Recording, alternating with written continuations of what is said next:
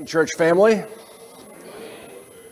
As I look around, I think there are those who have decided to stay home because of the slippery, icy roads.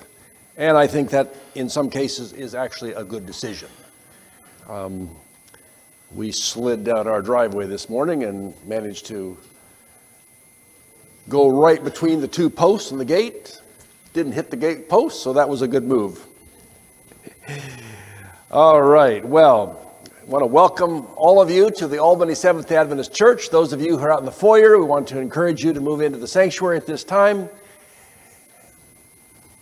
Just a couple things to anticipate. Next Sabbath, you are going to have opportunity to participate in the worship service. And what we're proposing is that you give some thought to how God has blessed you this past year. And if you would like to plan on maybe sharing a short sentence or two as to how God has blessed you, if there's a Bible text that you have that you'd like to also share with us, we look forward to having you be a part of that worship service next week. So that's next Sabbath. The other thing that I want to bring to your attention is that at the end of the year is a time when we tend to look at our finances and sort of balance and clean things up. Have I given my offerings? Have I given my tithe, et cetera, for the year? And if you find yourself with some extra blessings that God has given you, at the end of the year is a good time to also give to our church here and to participate in the various projects that are taking place. We don't have it as an insert, but I believe last Sabbath we had an insert in here that showed a list of all the projects that have been worked on this past year and how God has blessed there.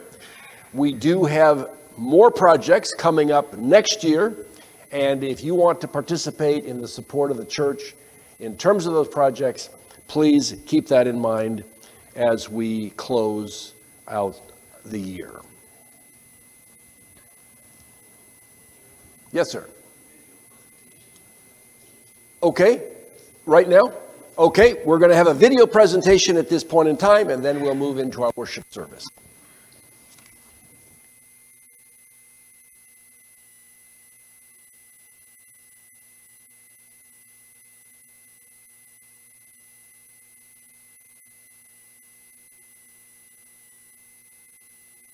There's something really wonderful about the Christmas season. The festivities bring joy, the Christmas music on the radio, the cheerful holiday lights, the warm drinks by the fire on a cold winter night, and the many opportunities for holiday merriment with colleagues, family, and friends. In John 1, we find the most wonderful reason for celebration in this season. The beloved apostle wrote, "The Word became flesh and dwelt among us." Over the centuries, Christians have explored deeply what that means theologically, but sometimes I wonder if we forget what that means practically and relationally. One of the things that I cherish most in this world is being Poppy to my two vivacious toddler grandsons. I've enjoyed innovations like FaceTime that have allowed me and my wife to connect with family and click on a button and engage with them. Regularly, my wife or I will have our phone ring because those incredible little boys just want to say, "Hi, Poppy. Hi, Grammy." But nothing compares to connecting in person. Thanksgiving weekend, we got to go together downtown and ride the Portland Christmas train, and it was such a blessing to sit with each of my grandsons on my lap and experience the wonder of Christmas on the train through their eyes. I don't have to tell you, there's nothing like sitting and connecting in person with the ones you love. And that's what Jesus did. The immortal, invisible God wasn't satisfied to connect only through the inspired prophets and their writings. And so he came embodied in flesh and blood, came near and lived with us, so he could sit and connect in person with us. In Philippians chapter 2, verses 4 and 5, Paul used Jesus as the example when he said, "Then make my joy complete by being like-minded, having the same love, being one in spirit and of one mind.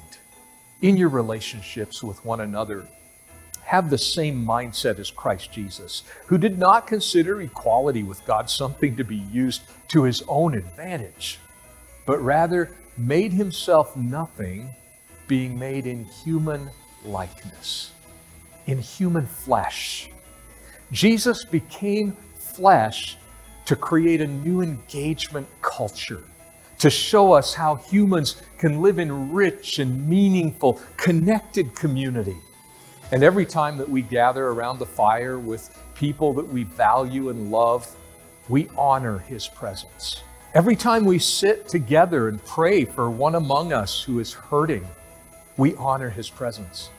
Every time we celebrate together in a season in which the eyes of the world are turned toward the Savior's birth, we honor his presence. The Savior's birth means so much to so many.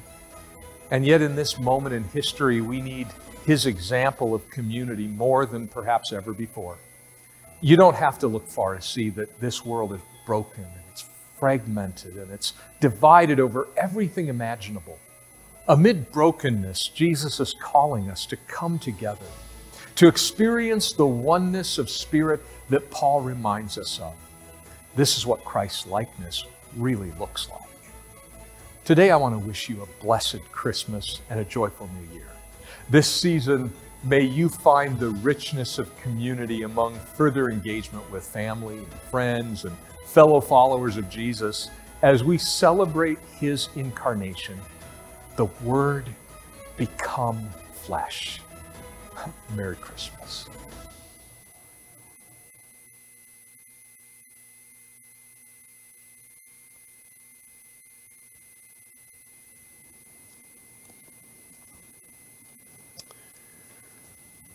Let us stand for our call to worship.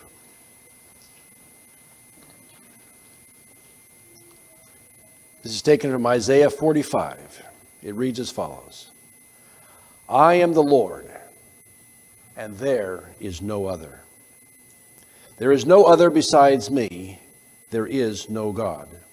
I gird you, though you do not know me, that men may know from the rising of the sun and from the west that there is none besides me. I am the Lord, and there is no other. Let us pray. Father in heaven, thank you that you have revealed yourself to us through your Son. Thank you that we have the opportunity to come and worship you. Accept us as your people. We pray in Jesus' name. Amen. You may be seated.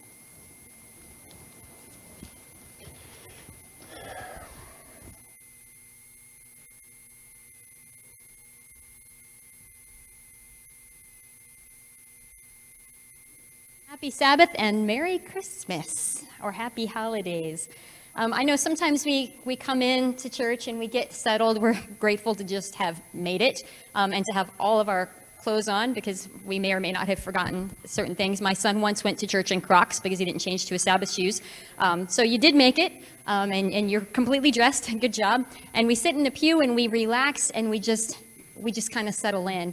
And sometimes I think we forget we are content, and we forget to be happy that we're here. So I invite you to realize that you are here, you made it in one piece, and you are content, and that we are very happy to be in the house of the Lord today, because obviously not everyone can. So welcome, happy Sabbath, Merry Christmas, and we're gonna start with number 121, Go Tell It on the Mountain. We will be doing 3 songs, and we'll be doing all the verses of the 3 songs. And there are a few of us today, so please feel free to sing loudly. Even if you don't think you sing well, sing loud anyway. Number 121, Go Tell It on the Mountain.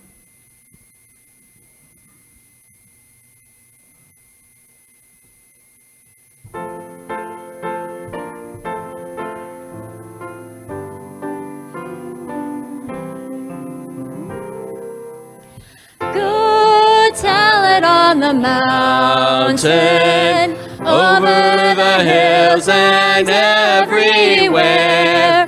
Go tell it on the mountain that Jesus Christ is born. While shepherds kept their watching o'er silent flocks by night. Behold, throughout the heavens there shone a holy light.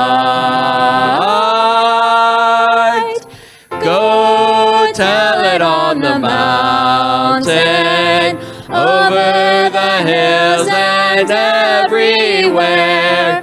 Go tell it on the mountain that Jesus Christ is born. The shepherds feared and trembled when low above the earth rang out the angel chorus that hailed the Savior's birth. Go tell it on the mountain, over the hills and everywhere. Go tell it on the mountain that Jesus Christ is born. Down in a lowly manger, the humble Christ was born, and brought us God's salvation that blessed Christmas morn. Go tell it on the mountain, over the hills and everywhere. Go tell it on the mountain that Jesus Christ is born. Our next one is number 136, Good Christians Now Rejoice. You'll be forgiven if you can't stay quite still in your pew. This one's a fun one. Number 136, Good Christians Now Rejoice.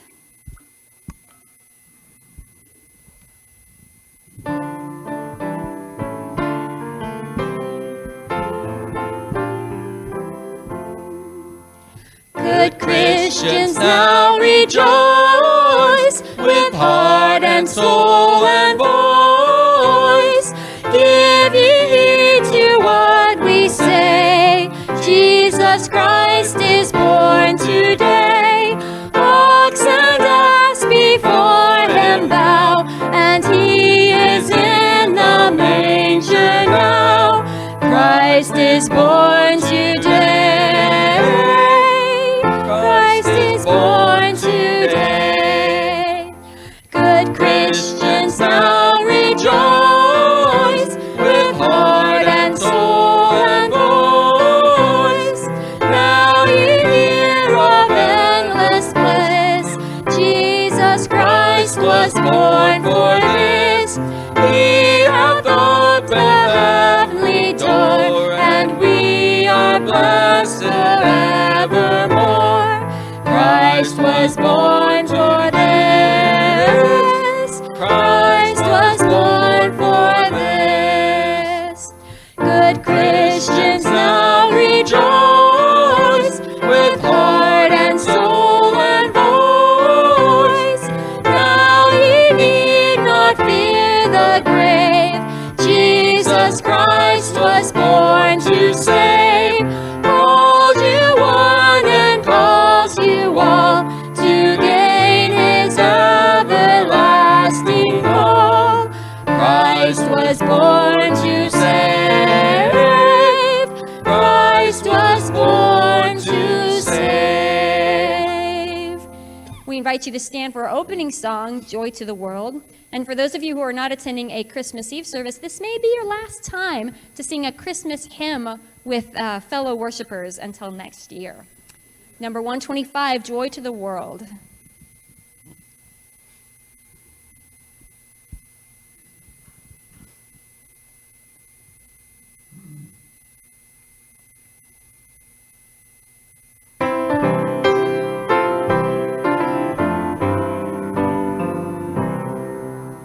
Joy to the world, the Lord is come. Let earth receive her King. Let every heart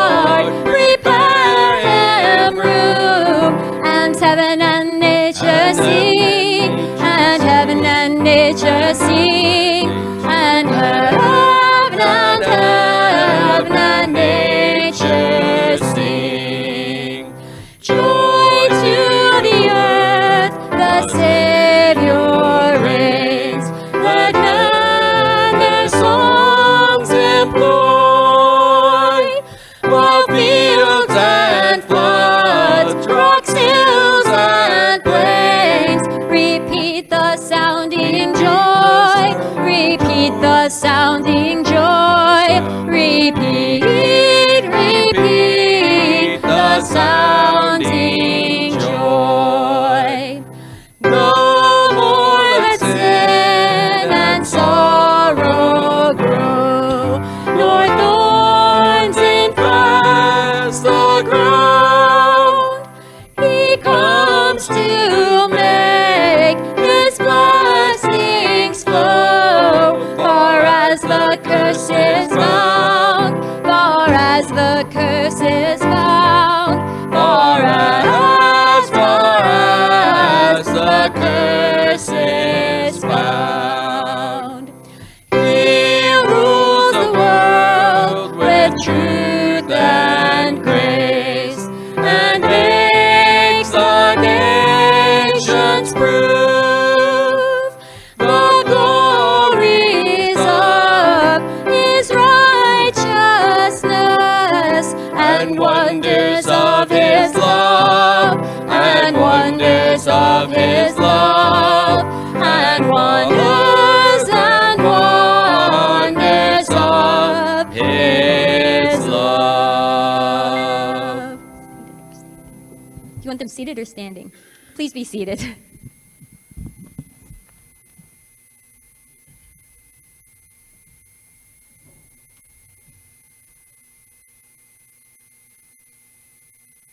Wonders of His love. Can you think of anything over the past year in which you've experienced the wonders of His love? Yes. Every day, yes. It is time for our tithes and offerings. I invite our deacons to stand at this time. Our offering this week is for the Oregon Youth Support. Youth support is for things like Big Lake, our academies, scholarships, etc.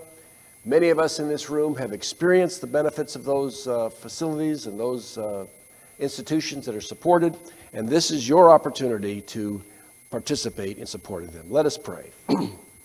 Father in heaven, you have blessed us in so many ways, and we thank you for the opportunity that we can bring a small return to you. Please bless those offerings, bless those who give, and expand those funds, and may they be a blessing to many people out there. Thank you for hearing prayer. In Jesus' name, amen.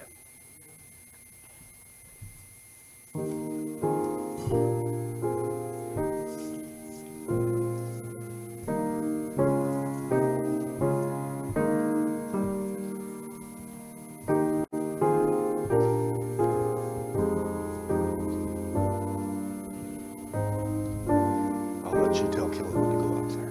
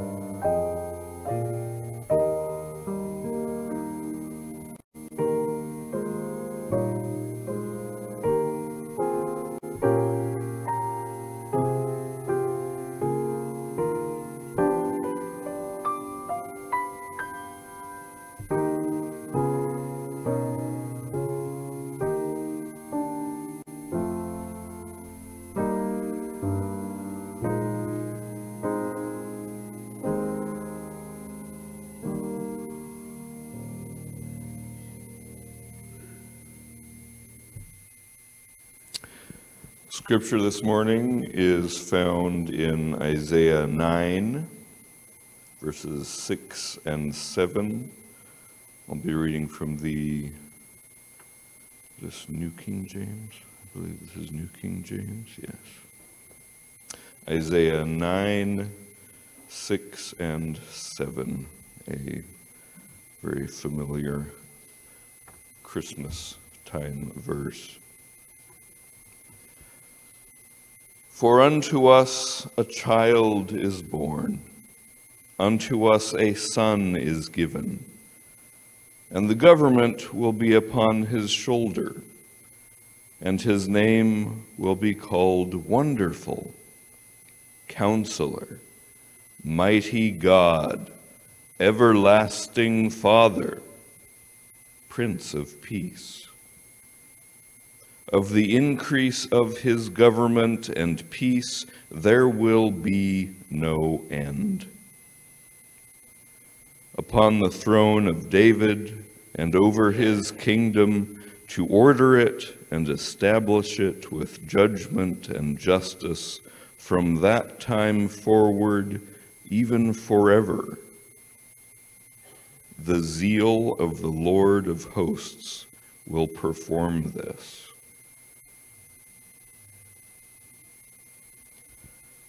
I invite you to kneel for our prayer this morning as far as you are able.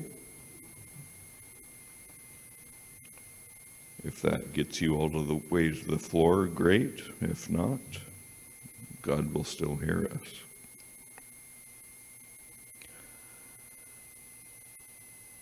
Dear Lord, we thank you for another Sabbath day. We thank you especially for another Christmas season, when we come together especially to remember the gift that you have given us in the advent of Christ your Son. We recognize that we are not worthy, we have never been worthy of the plan for salvation, but we are so thankful that you sent your Son to live here among us. We thank you for all the blessings in our lives over the past year, the past month, the past week, since we woke up this morning. Please continue to bless us, each one. Change our hearts, change our minds, so that we can be a blessing to those around us. Please be with our pastor this morning. Fill him with your Holy Spirit, and let your words pour through him unto us. In your name, amen.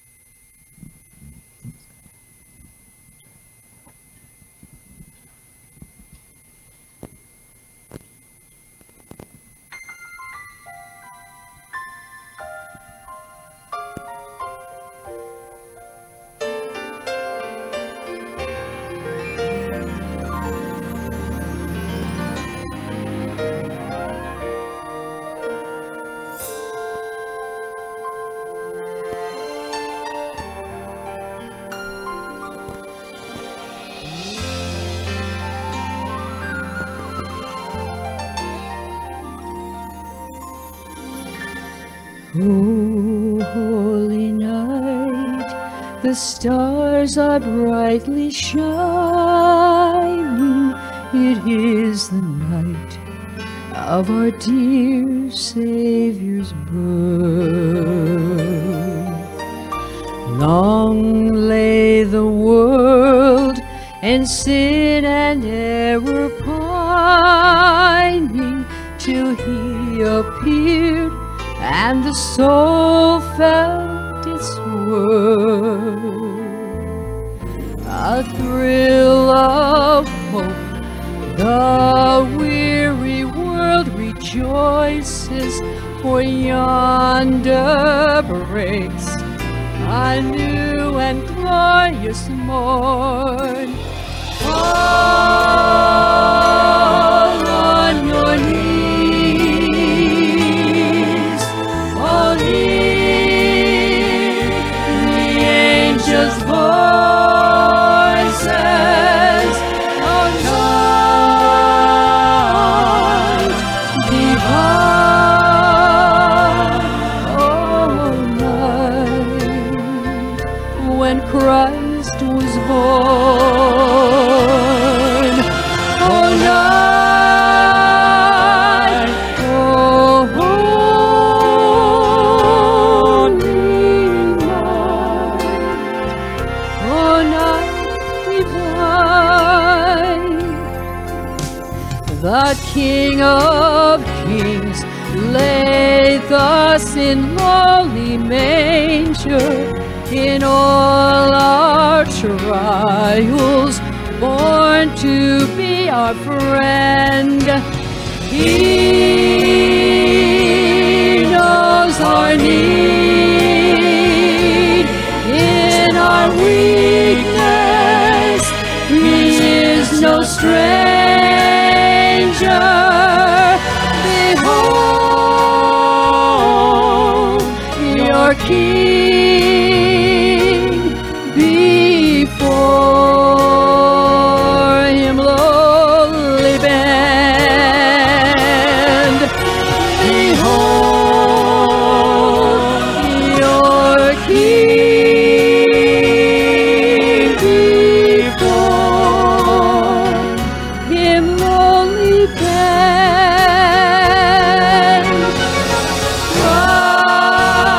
Christ is the Lord.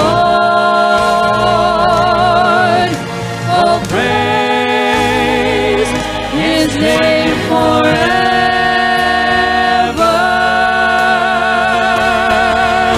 His power and glory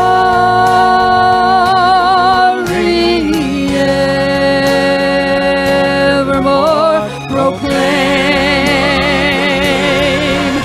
His power and glory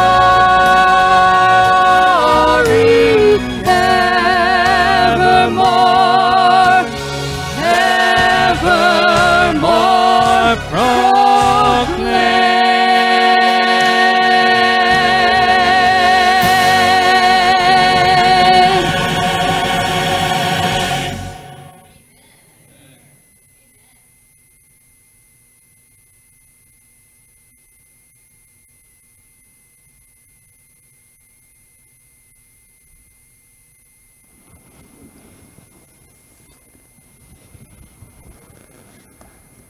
Happy Sabbath, everyone.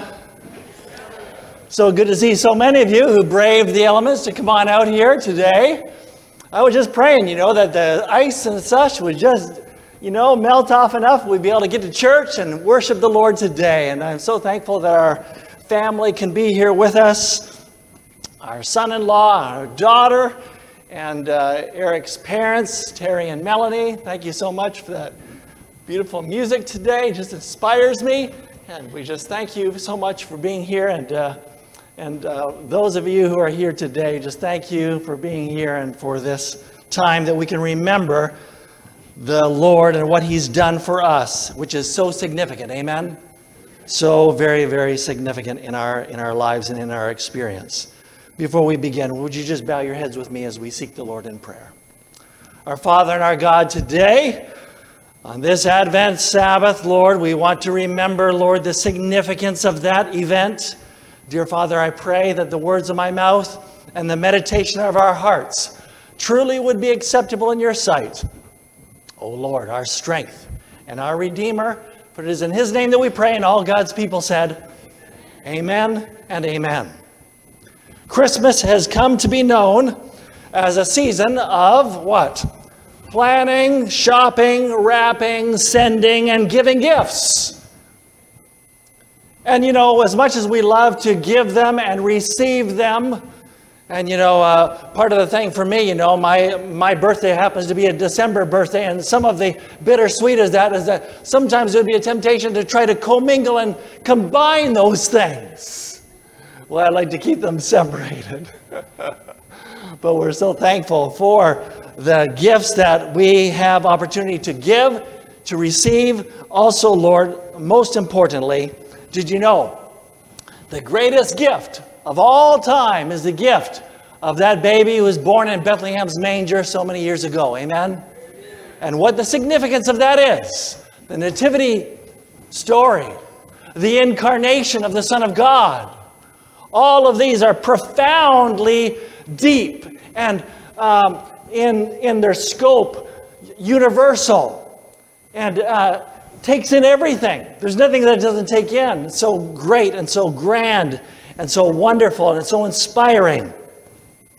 So this morning, I'd like to share, as we go through, intermingled with some musical thought, that there are in the Bible, this particular passage we want to look at this morning, the Bible speaks about 7 significant gifts that God wishes to give to his children. 7 gifts from God.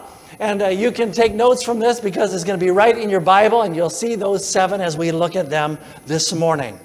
You know, so no matter what it is or is not under that Christmas tree, or gifts that you have given or received from those we love, God offers you and to me gifts. Get this. Gifts that are more lasting. Gifts that are more sustaining. Gifts that are more fulfilling. Gifts that are greater than any gift that we could ever imagine for ourselves. The gift, the centerpiece of all those prophecies, relating to the Advent written almost 600 years before Jesus was born. How long did I say before Christ? 600 years. I mean, just think about that. It's mind-boggling when you think about it. 600 years before the nativity scene ever came onto the scene of human being in human history. 600 years before, there was, writing under the divine inspiration of God, this prophet in the Bible, the prophet in the Old Testament, the major prophet. His name was Isaiah. And theologians call him the gospel prophet. You know why he's called the gospel prophet? Because he speaks about the gospel in significant ways. You know, how many books in the Bible do you have? In your Bible, how many books do you have? 66. How many chapters in the book of Isaiah? 66. And did you know that if you would take apart the book of Isaiah, the 39 first chapters of Isaiah follow, in essence, the Old Testament 39 books. And the last 27 follow the 27 last books of the Bible, which is the New Testament. So it's so powerful as you understand that and realize that. Now, when you look at the first 4 books of the New Testament, which are Matthew, Mark, Luke, and John, you find out there that they also are telling a story. They're telling the story of the life of Christ. So if you're looking at the life of Christ, when would you expect to find his birth? At the end, or the middle, or the beginning? The beginning. So when you look at the gospel prophet Isaiah, you'll also find the beginnings of Jesus that are foretold there in powerful and graphic ways in this text we want to take a look at this morning. It's found in Isaiah chapter 9 and verse 6, and you may have your Bible open because you may want to underline these phrases there. But bear in mind, this is a powerful, most significant centerpiece verse that deals with this whole nativity story. Now read it with me, will you? For unto us a child is born, unto us a son is given, and the government will be on his shoulder, and his name will be called Wonderful Counselor. Say that again. Wonderful Counselor, Mighty God, Everlasting Father, and Prince of Peace. Wow, there's amazing things there. Did you know that George Frederick Handel, have you heard of his name? George Frederick Handel.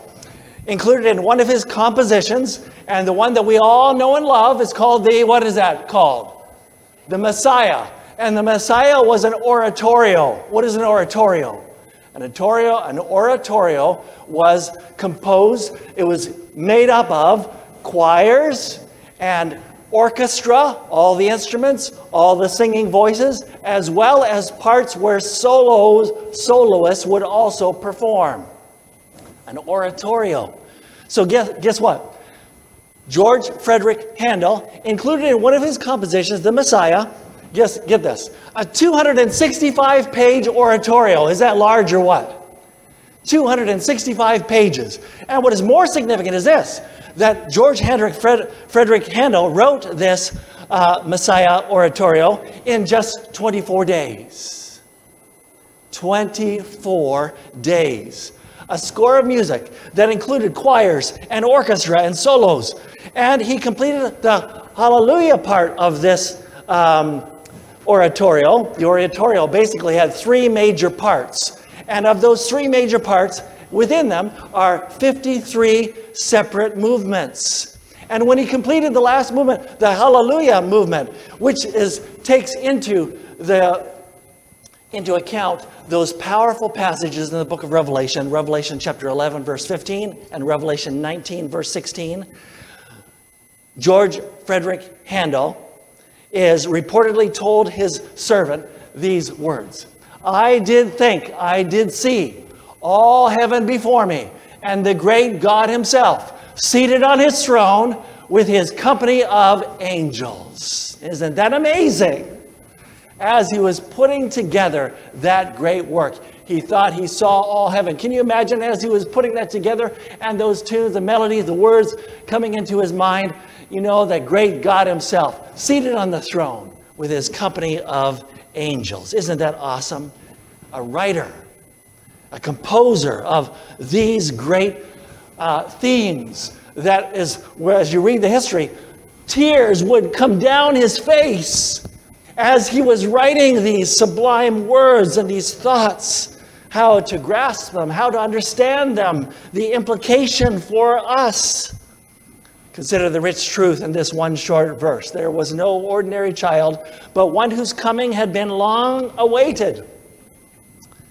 And as we looked at this text this morning, there are 3 of the 7 phrases of the verse hint at who he really is. Think about it. The first phrase. What was that first phrase? For unto us a child is born.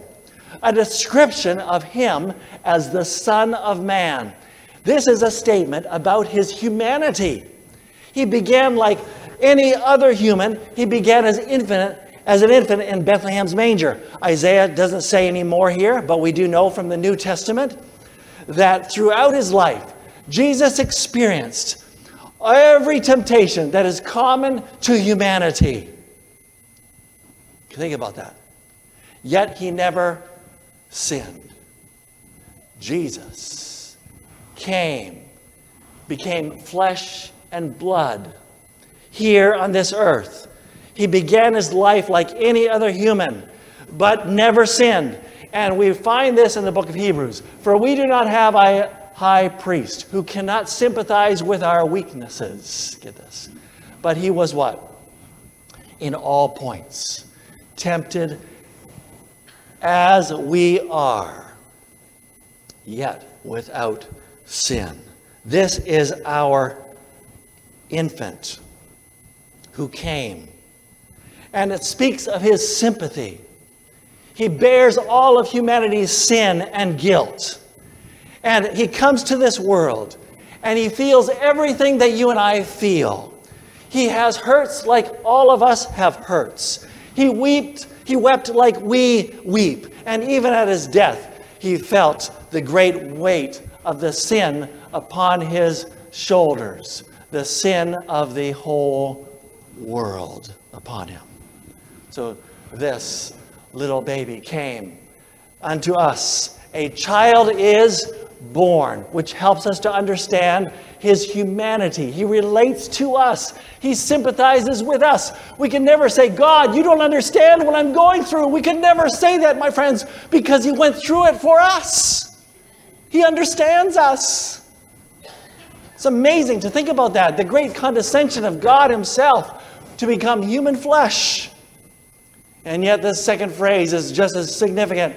Unto us a son is given.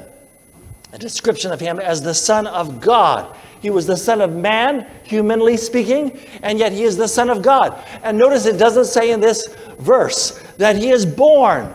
It doesn't say he is born. It says he is what? Given. Significant. It speaks of his salvation that comes to us. The terminology of the Savior's pre-existence as a deity, as God. We tend to focus our attention during this time of the year. The world focuses attention on the infancy of Christ. But the greater truth of this holiday, actually holy day, where it's got off course, understand. More astonishing than a baby born in Bethlehem's manger is the truth that this promised Messiah, this promised child, is the omnipotent creator of the heavens and the earth. Again, we know the full truth of what Isaiah only suggests, that he existed before his birth. What did I say? He existed before his birth. Already God, the second person of the Trinity. More accurately, to describe it, not as the Trinity, but the biblical word, we could say, would be the Godhead. The Godhead was given to be our Savior. The Bible who says, as it says in Philippians chapter 2, who being in the form of God did not consider it robbery to be equal with God, but made himself of no reputation, taking the form of a bondservant and coming in the likeness of men. And John, who would also write, John chapter 1, in the beginning was the Word, and the Word was with God, and the Word was God. The same was in the beginning with God. All things were made by him. And the Word, verse 14, and the Word became flesh and dwelt among us, and we beheld his glory. The glory as of the only begotten of the Father, Son of grace and truth. He came as the Son of God. God in a human body. God came, monogenes, which don't think of it only begotten in time. No, only begotten in terms of the unique one. The unique, only one of a kind is what this word only begotten means. The promise of the ages, the pre-existent one, the desire of all ages, as the minor prophet Habakkuk said, the desire of all the ages, who that book, that wonderful book in the Library of Congress would be written after. The desire of all ages would come. The Holy One of Israel, the light that would shine in the darkness, the only hope for our lost world. And so Isaiah foretold just a couple of chapters before that Jesus would be born to a virgin, a woman who would never be intimate with any man. Isaiah chapter 7, verse 14, therefore the Lord will give you a sign. Behold, the virgin shall conceive and bear a son. And you shall call his name, what? You will call his name Emmanuel, which means God with us. Let's listen this morning to the words of this song that try to again grip our minds to the meaning of his name and what it means to us today. Emmanuel, God with us.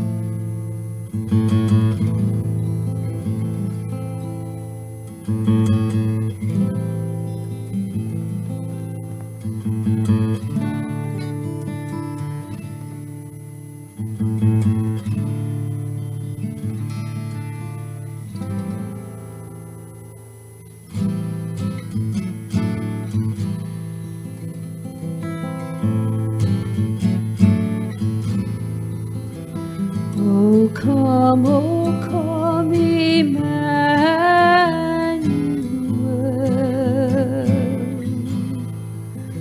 and ransom captive Israel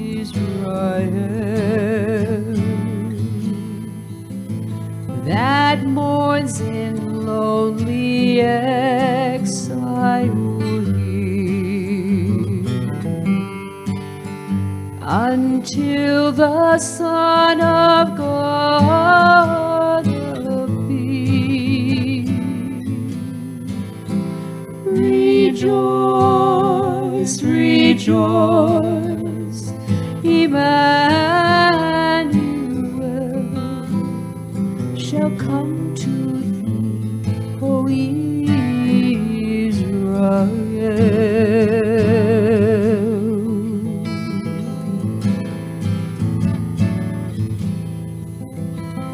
O come, thou wisdom from on high,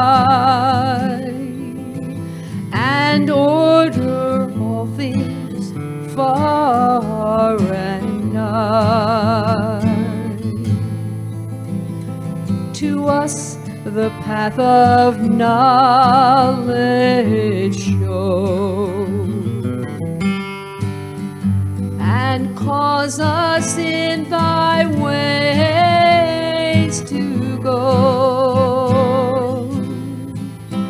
Rejoice, rejoice, Emmanuel shall come to thee, O Israel.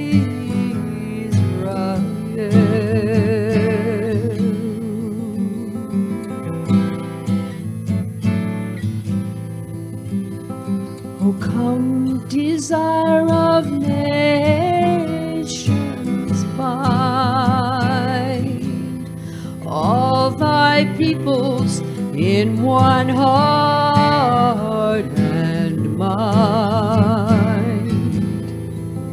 Bid envy, strife, and quarrels cease, and fill the whole world with heaven's peace. Rejoice, rejoice, Emmanuel shall come to thee, O Israel.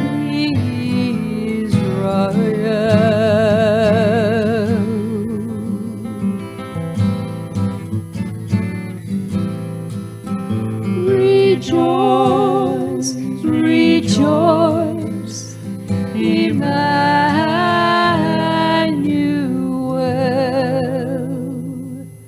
He shall come to thee, O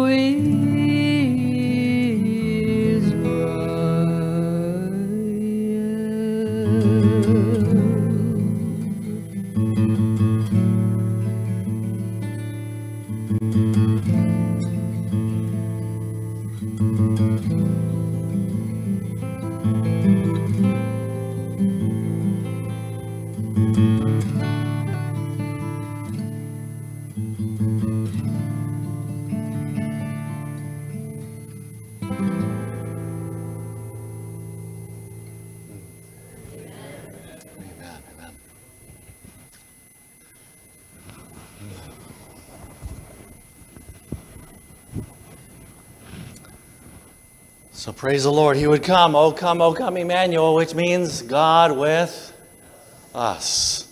Unto us a son is born, unto us a son is given.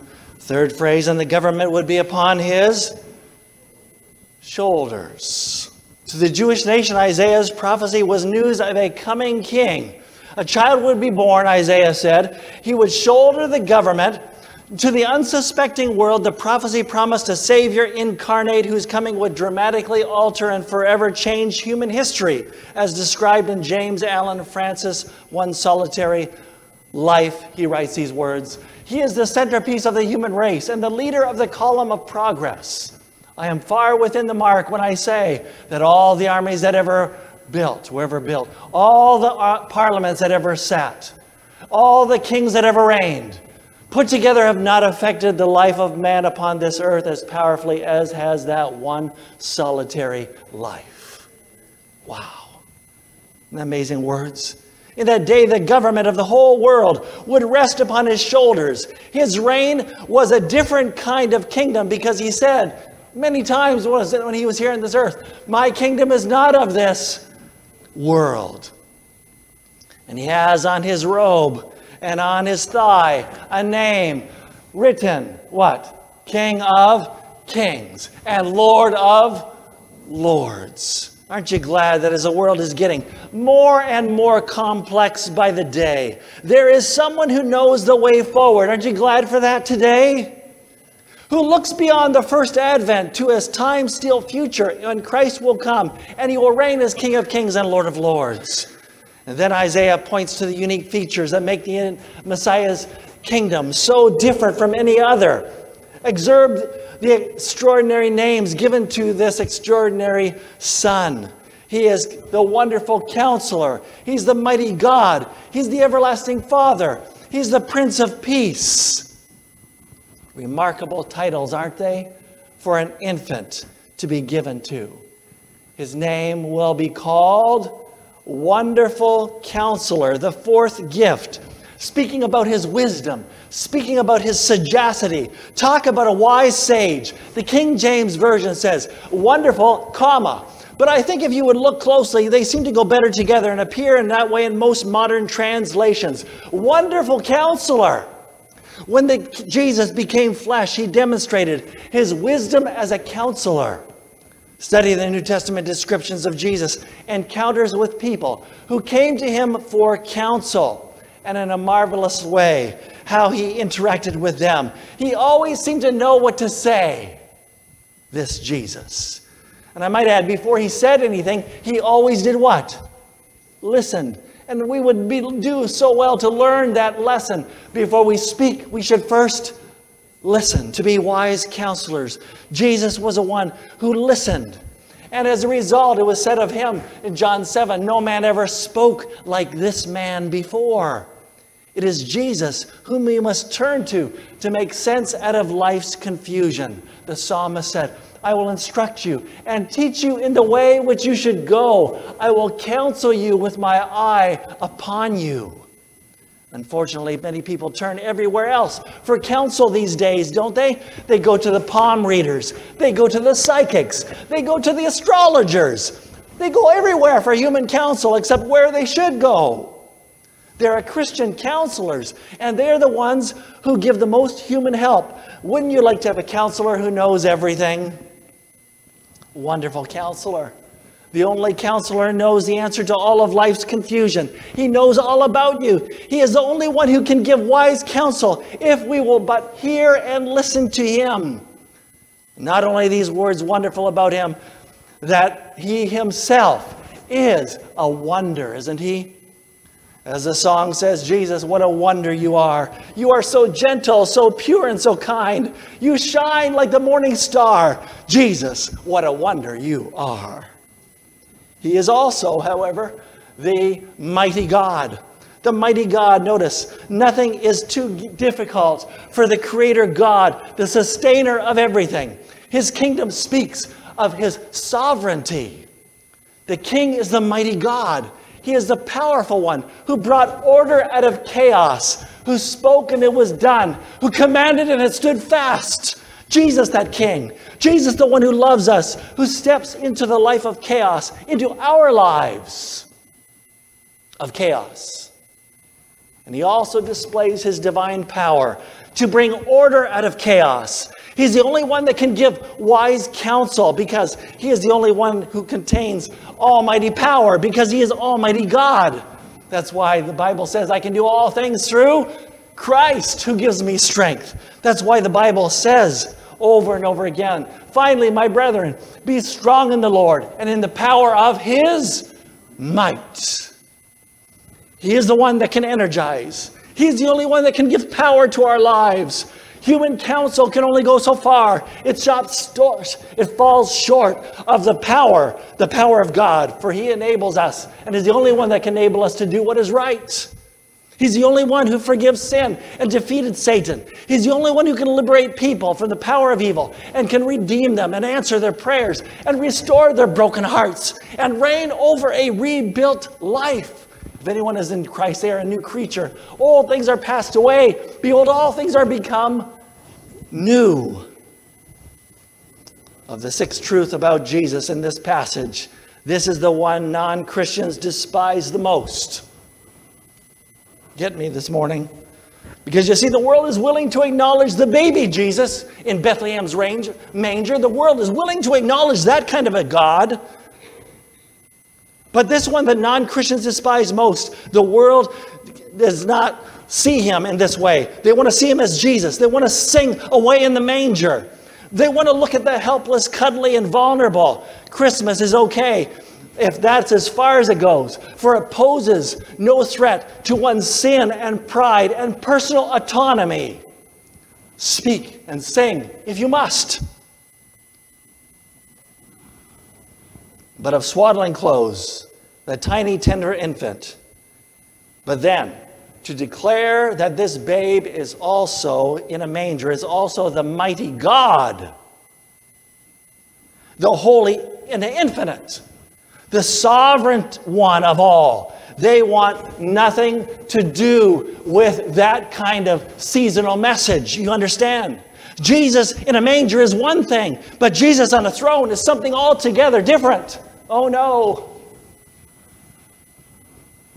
And so we remember this morning that he is Almighty God. That's why the angels came that day and they sang that song. Hark the herald angels. The angels came. They gave that message. And we remember that message this morning. Glory to a newborn King.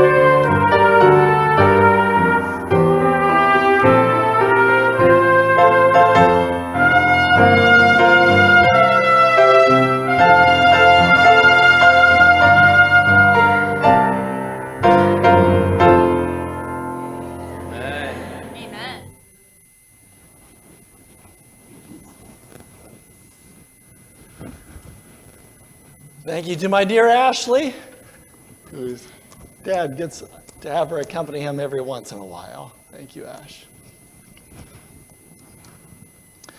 He is also known as, we come to the conclusion of our message today, the everlasting Father.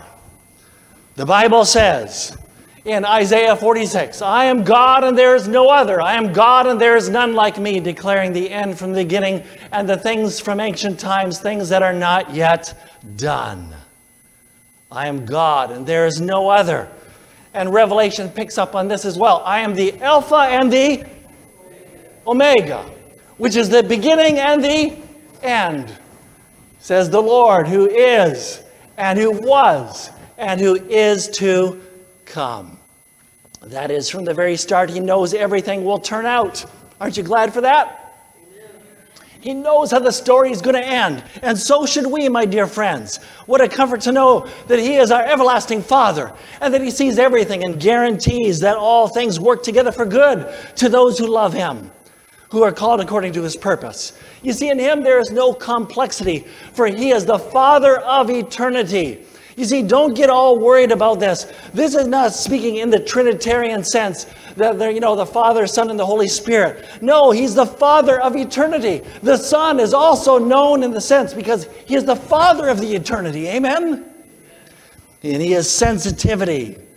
The Father is used here, depicting the relationship not within the Godhead so much as understanding, a brief description, an analogy, pointing to Christ's character. For you see, what does a father do? A father sympathizes. A father understands.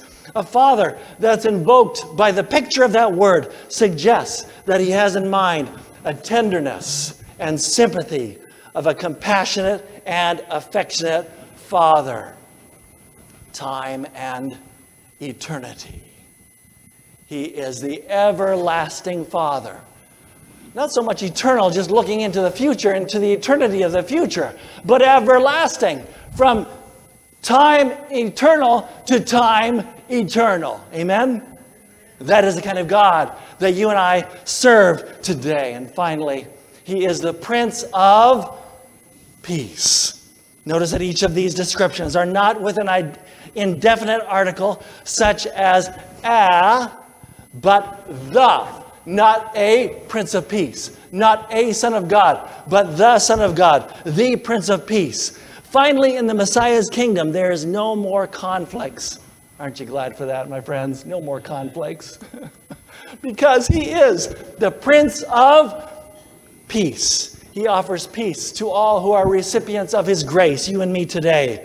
Therefore, we have peace with God through our Lord and Savior, Jesus Christ. The peace of God, which passes all understanding, will guard your hearts and your minds through Christ Jesus. He is the Prince of Peace. He is the source of all serenity, for he himself is our peace. We hear so often at Christmas, the beginning of his earthly life, as heralded by angels, who announce glory to God in the highest, and on earth, peace, goodwill toward all men. But the Bible says there never has been peace on this earth in the sense we think of it. For there have been wars and rumors of wars, all kinds of things. But unto us a child is born, unto a son is given, and the government will be on his shoulder. The proclamation that Jesus made one day is going to take place when he's going to, all wars and rumors of wars will cease. A two-pronged proclamation, first delivered for the arrival of the tiny infant in Bethlehem's manger. But more important, it is a proclamation that God is coming, that God's peace is available to every one of us. 7 gifts from Christ this Christmas. 7 gifts from God. We can take them to the bank, the eternal bank, the one who owns the universe, the one whose the cattle on 1,000 hills are his, the one who spoke and it was, and commanded and it stood fast. That same God wants to take our lives of chaos, our lives of disorder, our lives of sin, and God wants to transform us by his almighty power and by his eternal grace. So why don't you take these 7 gifts with you this Christmas season? What are they? Say them with me. A child is born. He is sympathetic Savior. A son is given. He's a saving Savior. Are you say amen to that? Thirdly, the government is on his shoulder. He is the supreme Savior. Fourthly, he's the wonderful counselor. He is the wise sage. He is the mighty God. He's the sovereign one. He is the everlasting Father. He is the sure and serene one, the Prince of Peace. The one we've come to worship today. The one who gives us his eternal peace. My friends, let there be peace on earth. Let there be peace on earth. And where do you think God wants it to begin? Let it begin with me. My peace I give unto you. My peace I leave with you. Not as the world gives, give I unto you. Let not your heart be troubled, neither let it be what? Afraid. Aren't you glad for these 7 gifts during this holiday season? May we incorporate them into our lives as we think of his eternal peace.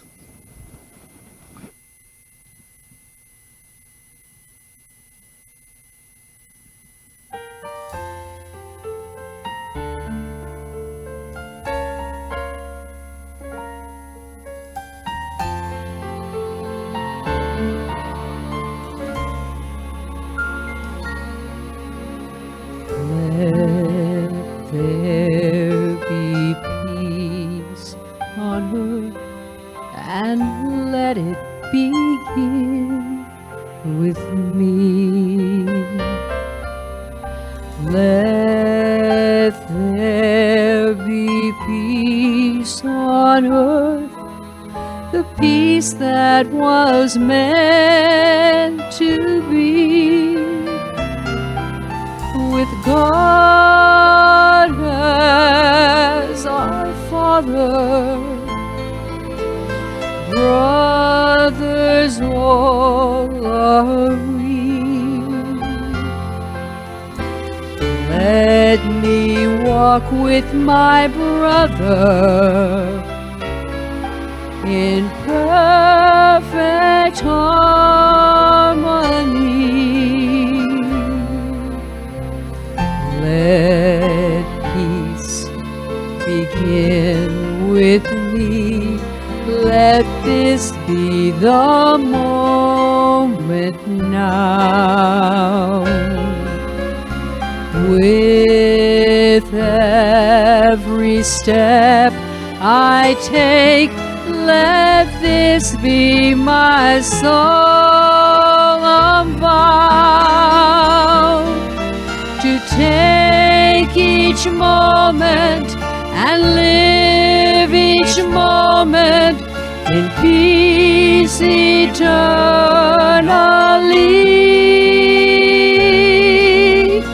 Let there be peace on earth, and let it begin with me.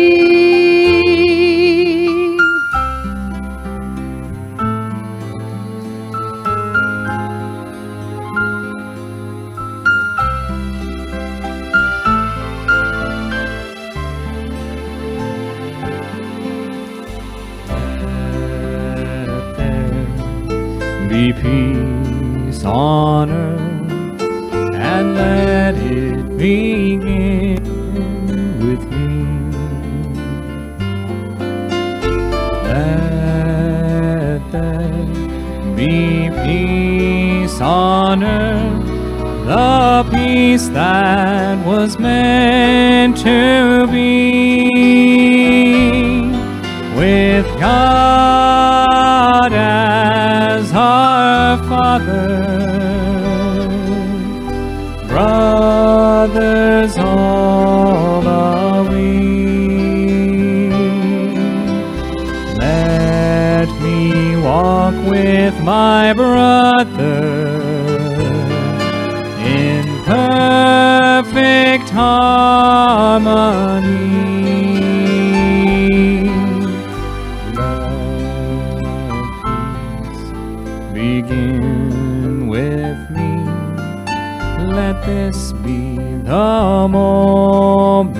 now. With every step I take, let this be my solemn vow, to take each moment and live each moment in peace eternally.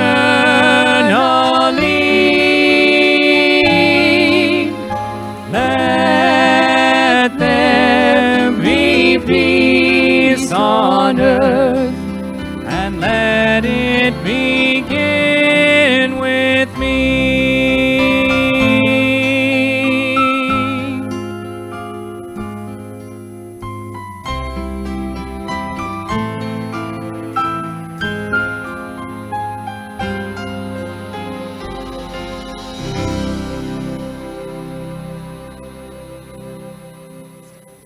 Stand.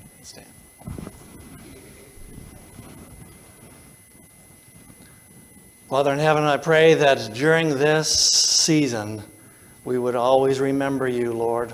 Remember you not only as a baby in Bethlehem, remember you as the King of Kings and Lord of Lords. Remember you as the supreme God of the universe. And when we are weak, help us to remember your eternal might. When we are frazzled and confused, help us to remember your great peace, the peace that passes all human understanding. So may the God of peace be with us during this Sabbath day, during these days, and bring us back together again, Lord, to worship you. We thank you, Lord, and we love you. In Jesus' name, amen. Happy Merry Christmas.